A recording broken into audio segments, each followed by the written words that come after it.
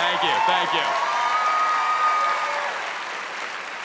So I love being a stand-up comedian. This is what I always wanted to do. I have had other jobs in the past, though. I used to juggle chainsaws.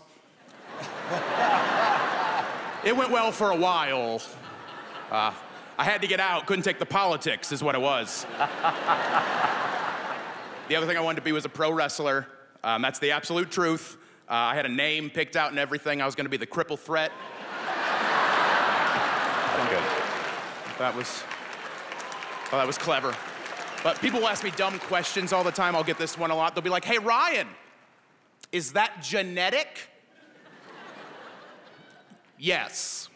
Because you see, my mom was Irish, and my dad was a lobster.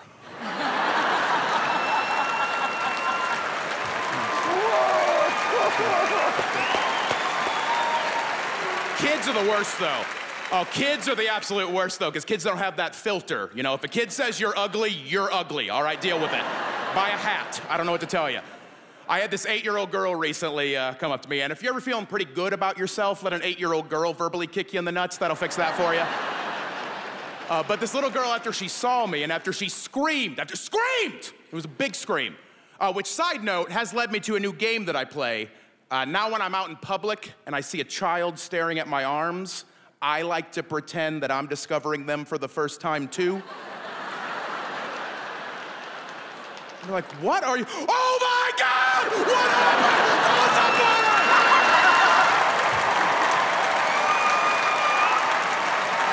And that's why I'm not allowed at Toys R Us anymore, so.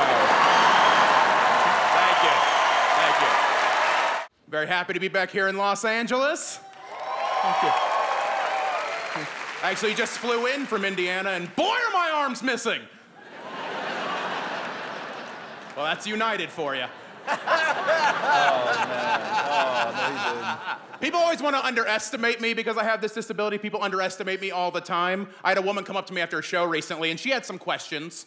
She was like, okay. Can you drive? And I was like, yeah. Oh, good for you. Making it happen. Can you read? And I was like, well, not Braille, but.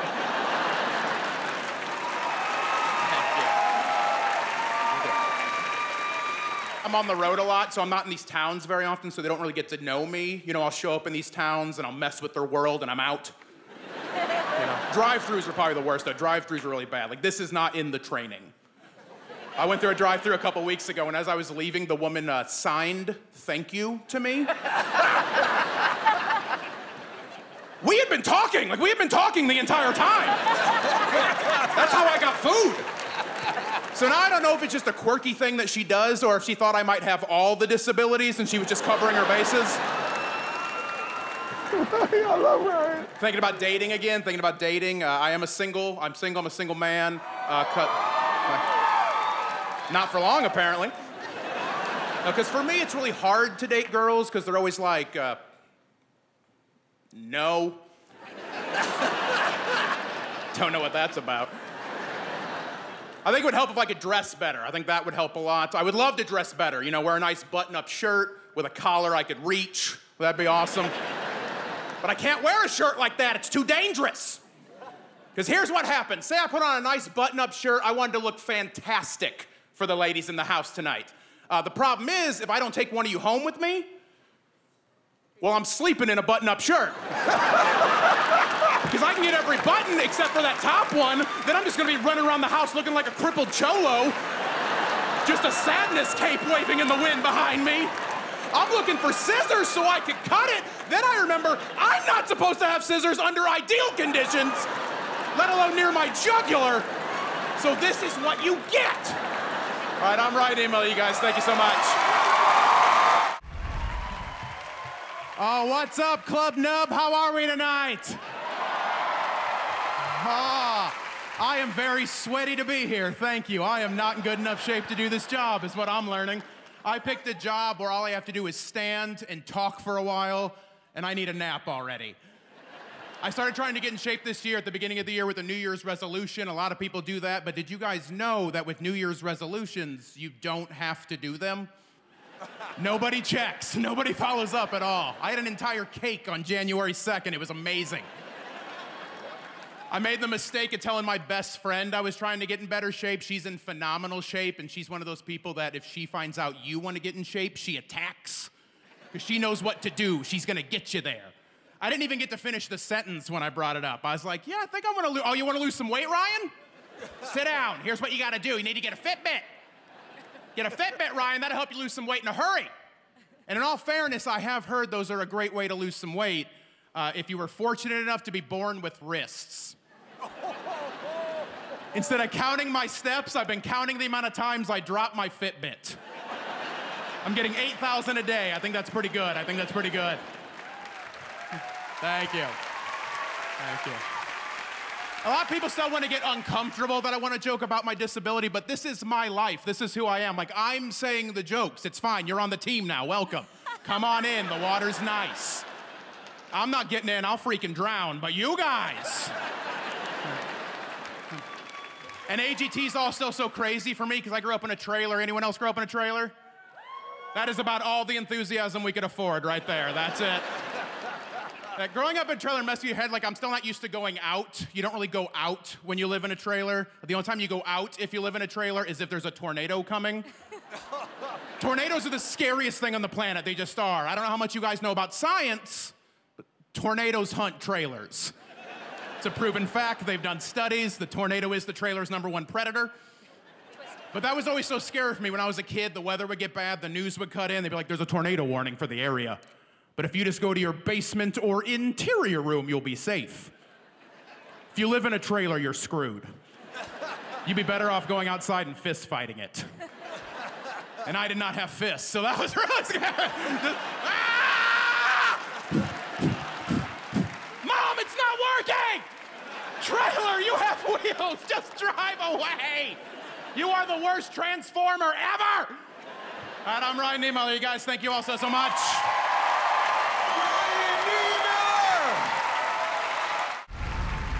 Oh, I think I just pulled a hammy. That hurt a little bit. Ow. Oh, I'm so happy to be back in Hollywood. I actually drove from Indiana to Los Angeles for AGT because I'm dumb. I am dumb. That is a terrible trip. Like, I live in the Midwest. I love living there. But I think we all can agree the middle of the country is not exactly aesthetically pleasing if you're driving through it. Like, if you've never made the trip, it's basically Los Angeles, New York. Like, that's what you're dealing with. When I was driving through Utah, my best friend was trying to cheer me up about it. She was like, oh, Utah's beautiful. Yeah, for about 10 minutes. That state takes 9 hours to get across. You start to go insane. It becomes like an old Looney Tunes cartoon where the background just keeps repeating itself over and over again. You're like, I've seen that cactus before, and it's flipping me off. What's its problem? I crashed my car into the side of a mountain that a coyote had painted a tunnel on. It was a really rough trip. And because I'm a real cool guy, I got a one-armed sunburn on the way. Ladies, that's for you, huh? See, because when you're a ginger, you have to tan in sections or you catch on fire. Got a little on my knee. Oh, my God. And I actually lived in Florida for a while near the beach, and that was a horrible idea because I would go outside, and I'd catch on fire immediately. And we're surrounded by water, but I couldn't jump in to put myself out because I don't know how to swim. So now I'm just running up and down the beach looking for a stranger to pee on me, and that's a weird way to make friends. And before anyone asks, no, that was not an invitation for you to teach me how to swim, all right? I'm a grown man. I don't need that skill. I'm fine. My friends get so mad at me that I refuse to learn to swim because they like to swim. And people can't just let other people not like what they like. That's not how they're wired. So they want to trick me into taking swimming lessons by coming up with these nightmare scenarios where swimming would be necessary. They'll be like, okay, Ryan, you don't want to learn to swim? Fine. But what happens if you're out fishing and you fall overboard and there's no one around? Oh, what are you going to do then, Ryan? I'm going to drown. I've come to terms with that. I will die in the water. And why the hell was I out fishing anyway? Did I lose a bet? You can buy fish. I don't need to learn to swim is what I'm saying. Like, I'm fine. I don't need a skill. I just avoid the water and I win. There's a reason I live in Indiana. There's no water anywhere. I beat it. You don't gotta face your fears every day of your life. I'm also scared of snakes. I don't gotta punch a snake every morning, do I? No, I just stay away from snakes. Well, Ryan, what happens if you're on your jet ski? I'm not gonna be able to look at jet ski! Ever! That's not a fun activity for me. And besides, the jet ski rental place hates when you crap in terror on their jet skis. That's how you lose your deposit. All right, I'm Ryan Niemiller. You guys, thank you all so much. Thank you guys so much. It's fun to be on TV. I hear the camera adds 10 fingers. Let's do this. People have been asking me how my life has changed since being on AGT. I'm being recognized in public a lot, which I still don't know how to feel about. Like, I'm really confident here, but out in the wild, it's a little different. I'll give you an example. After my audition aired, that following Saturday, I went to a garage sale because I party. That's how we celebrate in Indiana. And I was walking up to the sale, the guy who was running it, he saw me approaching and he went, "Triple threat!" Which was awesome, because that means that he saw me on AGT, but no one else at the garage sale had. So it sounded like he was just warning people that a handicapped guy was approaching. Like, you said I was crazy, but it's real. The triple threat is here, they're among us. He learned to pick locks, he got out of his cage. And it's hard to haggle down the price of a blender at that point, so. And I'm fist bumping a lot, everybody. I'm fist bumping just all day. I got tennis elbow from fist bumping so much, it's crazy. Like, I like to shake hands, that's what I do. Like, if you ever see me out in the street, like, I'm coming in hard and fast, just pow, let's do this. But like, everyone, like, nobody wants to, like, everyone's fist bumping me. Like, I've been so many people's clearly first fist bump ever. I'm like, you're 95, Ruth, all right? You don't fist bump. So I've been trying to figure out why no one wants to shake my hand, and I think I've narrowed it down to 2 reasons. I think number 1, people don't want to shake my hand because they're afraid they're gonna, like, break it. Like, it's not made of crackers, everybody, all right? Like, there's bone in there. Terry Crews has shaken my hand many times, and I'm fine. None of you are Terry Crews, I promise. And the second reason I think people don't want to shake my hand, and I swear this is true, I think some people are concerned they're gonna catch it. Because they're coming in just, no. And that is ridiculous, because the only way you're gonna catch it is if I sneeze in your mouth. That's the only way. And I feel a cold coming on.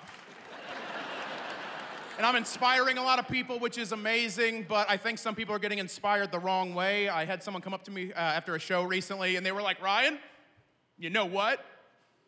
I was having a pretty rough day. Things in my life just haven't been going that great. And then I saw you. And I realized my life's not so bad anymore."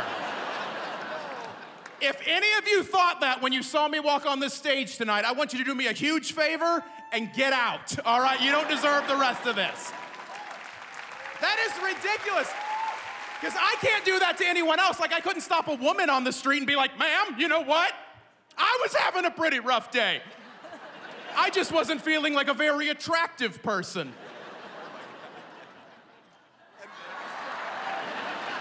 And then I saw you. And I realized I'm at least a 7, so thank you, thank you. Before I get out of here, I'm gonna end on a little bit of a sappy note. I wanna thank America's Got Talent, and I wanna thank all of you in America for voting me this far. It means the world to me. Thank you so much. If you could all vote for me tonight, I would really appreciate it. And if you don't vote for me, it's technically a hate crime, so. All right, I'm Ryan Niemiller, you guys. Thank you all so much. The reason I got into comedy and improv is because it was gonna help me be a pro wrestler. I fell in love with it at about age 11. You know, it's like live action superheroes. You could be whoever you wanted.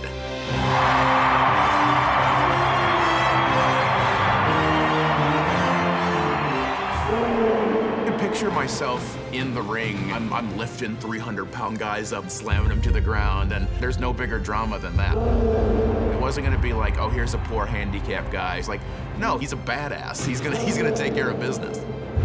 They turn their back on the cripple threat. I'm gonna knock them out. That's just all there is to it.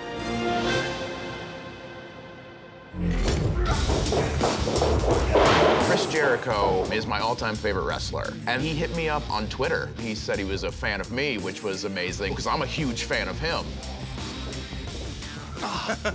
What's up? How are you? He said he's going to show me a couple things, so this is going to be fun. Congratulations. Thank you so much. This is a very cool moment for me. It's because I wanted to be a wrestler. Like, that always kind of felt like an underdog. Right, you know, that's where I kind of came up with this cripple threat. People underestimating, you know, pushing me around a little bit. But you don't turn your back on the cripple threat. It's kind of what I'm getting at. That's you know? the catchphrase. I'll try and teach you some tricks. That is exactly what I'm looking for. Spread this here. Just get in. And okay, so I go like here.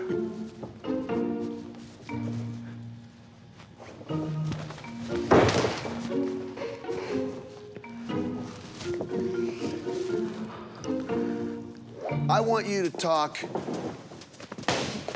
to a legit pro wrestler. Like right to his face? Right to his face. Right to his... Don't look at me. Are you sure? Look at him. Your beard could use some work. Have you seen your beard? It's not a real person. Okay. Show him what you got. Tell him what you got.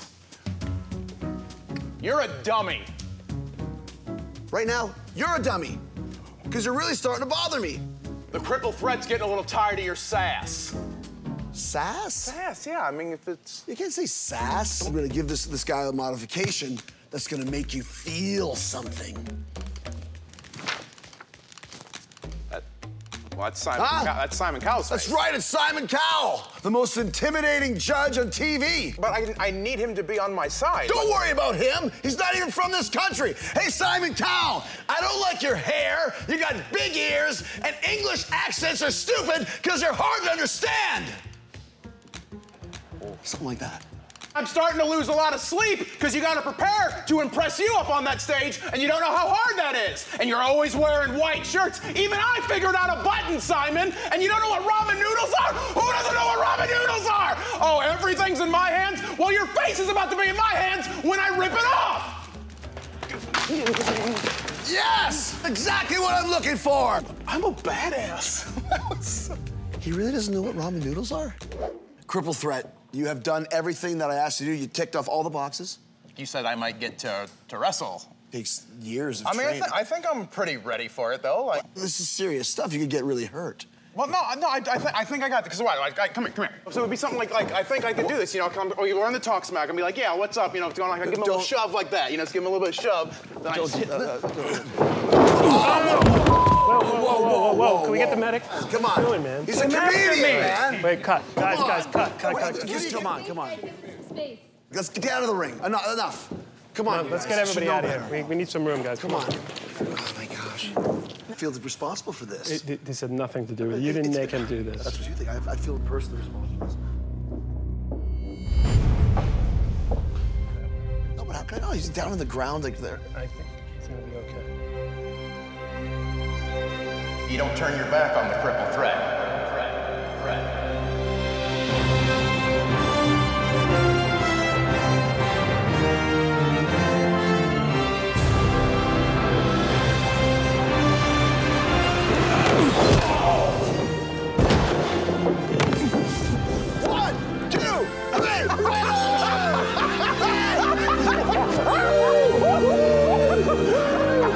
He's a winner! And that's why you never turn your back on the cripple threat. Never! Woo! Told you I was ready. I told you. Oh, I'm so excited to be back. I'm so excited. AGT has changed my life already in such amazing ways. It's given me so many new possibilities to mess with people, which is fun. Every time I'm at the airport, like, people are recognizing me a lot, and every time someone recognizes me, they always approach me this way, which is so strange. They'll be like, are you the guy from AGT? So I've just been saying, no. Why would you think that? Tell me what specifically about me makes me, do you think we all look the same? Some of you look really confused right now, and I love that. You're very uncomfortable. That makes me very happy. You're not used to a handicapped guy being this confident. I love that. Some of you, you don't even know where to look. I love it. It's so much fun. You're like pretending nothing weird's happening below the neck, which is very sweet of you. Like having these arms is the one thing I have in common with a woman with huge boobs, just people struggling to make eye contact as they talk to you. My eyes are up here, Howie, all right? I'm here. And this disability is like a superpower for me. I can take even the most negative situations and make them fun for myself. Like, it's a true story. A few months ago, I totaled my car. That part, not funny, I understand that. I did find out, though, if you get hit by a semi on the freeway, it wins, all right? I figured that out for everybody. You don't gotta do it.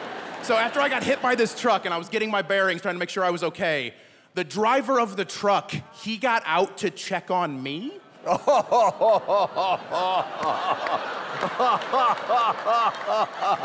And as he turned the corner and saw me for the first time, you could see the moment on his face where he went, "Oh my God, how hard did I hit him?" And it didn't help that I just looked at him and went, "Help me look, help me look." They gotta be around here somewhere. All right, I'm Ryan Niemiller. You all, thank you so much. How is everybody tonight? Awesome. I feel so good tonight. If I could wear a wedding ring, I'd marry myself. Let's do this. I got extra dressed up for you guys tonight. Wanted to look my best. Got extra dressed up. You're welcome. I do still have the beard. I was going to shave it, but I didn't have 4 hours and a pint of blood I could afford to lose, so this is what you get.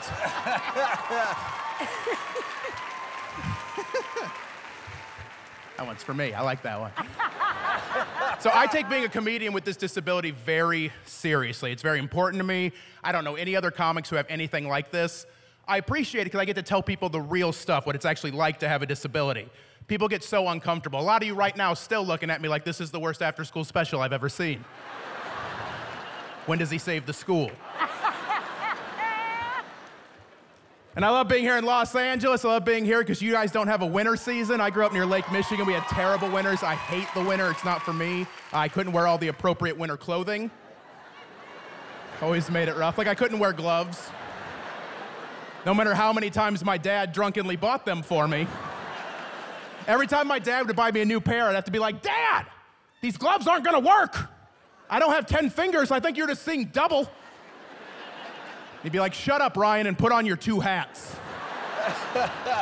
That's where my mom came in, though. My mom is the sweetest woman in the world. I love her to death. That's where she came in, because I couldn't wear gloves. She had a backup plan. So what she would do is she would take tube socks and put those on my little nubbins. And yes, Mom, those tube socks were a great idea until the first time those tube socks touched snow. Then they just became frostbite traps. I thought you loved me. You didn't get those socks from under my bed, did you? Easy, easy. It was a joke. It was a joke. We grew up poor. I didn't have a bed. All right, I'm Ryan Niemiller, you guys. Thank you all so much. Thank you. Hey, YouTube, it's me, Howie Mandel. I'm screaming because I don't know what your volume is set at. If you want to see more, press subscribe below. Maybe their volume is okay.